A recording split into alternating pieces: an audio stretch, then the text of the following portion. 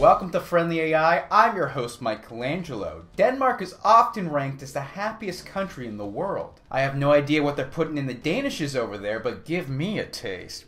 And it just got a little bit more happier because two men recreated the country of Denmark in Minecraft. No, I have not lost my mind. This is true for once. Simon Konkendorf and Theoborn Nielsen from the Danish Geodata Agency have created a 1-to-1 ratio model of Denmark in Minecraft. Nerd alert, says the guy wearing the Hobbit t-shirt. They made their entire country block by block using the geographic data provided by the Geodata Agency. All the buildings, all the streets, hills, and brothels were recreated, making Denmark being the first country to be fully mapped in the game of Minecraft. The two men hope that it will be shared with local schools to teach students about urban planning and environmental policies. Also, they want to show what two men can achieve when they're not trapped in a relationship. I kid! When I was alone, I couldn't achieve anything this cool. Heck, I could barely bathe myself. And because they want to use this for education, they removed the dynamite from the game. So if you want to blow up Denmark, I'm afraid your dreams will be crushed. I'm looking at you, Kim Jong-un, North Korean Supreme Leader. More like leader of the Taco Supreme.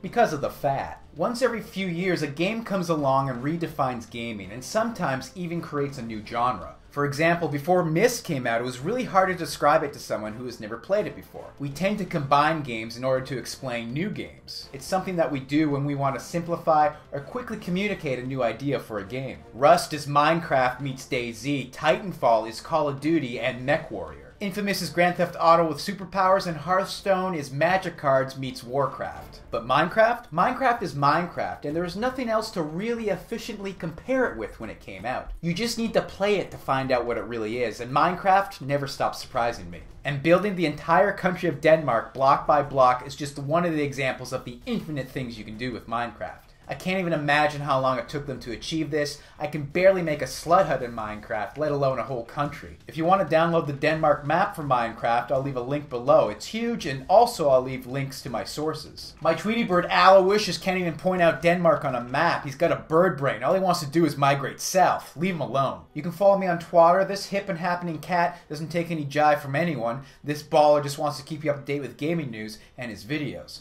I have no idea why I'm talking in third person. Thank you very much for watching, and if you're new to my channel, please subscribe. Don't make a big deal out of it. It's not like I'm asking your hand in marriage, though I would never rule that out as an option.